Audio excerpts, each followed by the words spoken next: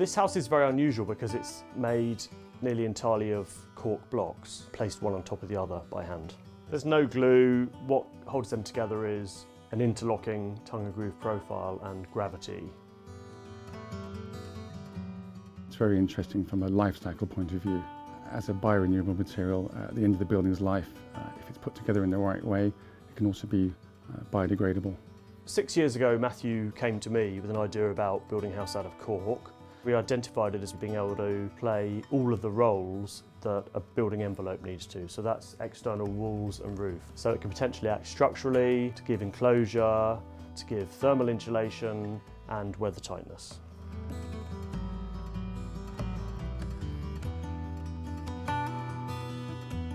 Well, it's always interesting as an architect when you design your own house, the materials you choose and the way they're put together, you're actually designing the experience of that house. But if you don't want to use any formwork and you just want the cork to take the load itself, then the corbel structure is the natural result of that.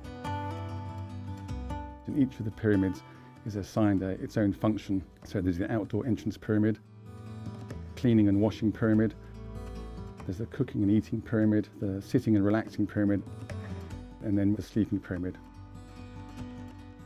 That was one of the objectives, was to make a very rich sensory experience. So that's why we combined the cork with metals that would offer a little bit of shimmer. So copper pipes up in the roof, or the brass work surfaces in the bathroom and kitchen. And just to give a little sort of lift. Even if I do say so myself, it's surprising with how nice it is to be in here actually. There's a really lovely acoustic, the smell, the quality, the atmospheric darkness in here as well as the light.